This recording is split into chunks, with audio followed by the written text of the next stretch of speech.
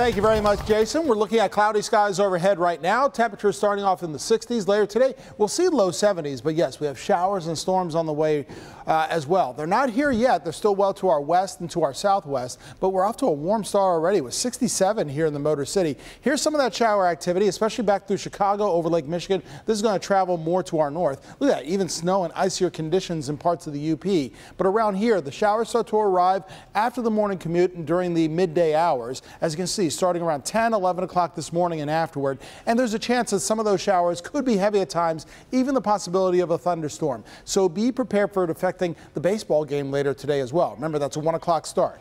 We'll see low 70s by midday, then 40s overnight. Tomorrow drier, but in the 60s, and get ready for more showers, 50s and 60s for this weekend.